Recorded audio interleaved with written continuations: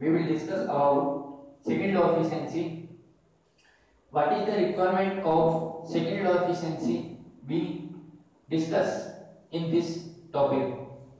If we talk about efficiency, then the formula for the efficiency for the engine W we are obtaining upon heat supply.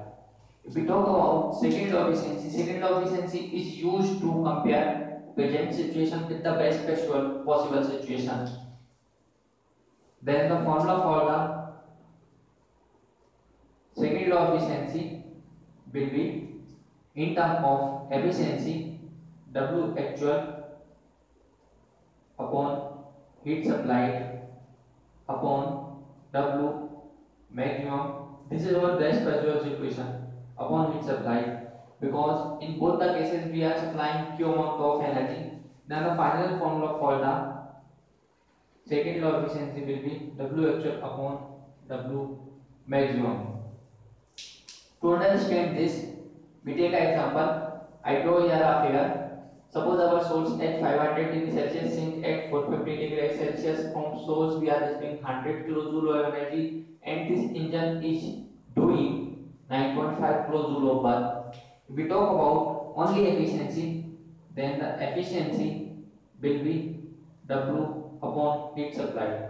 We are receiving 9.5 kilojoule of work and supplying 100 kilojoule of energy. So the efficiency of this engine will be only 0.095 or 9.5%. We see we are receiving, or the efficiency of the engine will be each only 9.5%. Or if we compare with this maximum possible situation, then W, or we can write in terms of temperature 1 minus T2 upon T1, because the best possible engine or the case from where we are receiving maximum amount of work, the case will be of Carnot engine. So we are solving this by Carnot engine.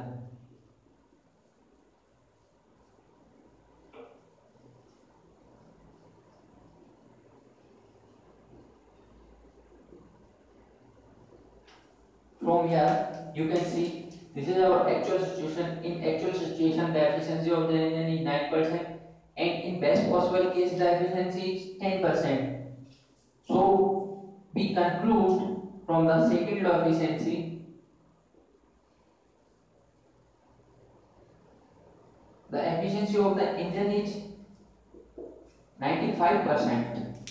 So we conclude that from by comparing or by using second law of efficiency, we know that the actual efficiency of the engine in the best possible cases or in actual case which we are working. If we talk about in terms of COP, then the formula for the COP, desired effect upon W actual upon desired effect upon W minimum. So the formula for the COP will be W maximum minimum upon W actual. This is for refrigerator and heat pump.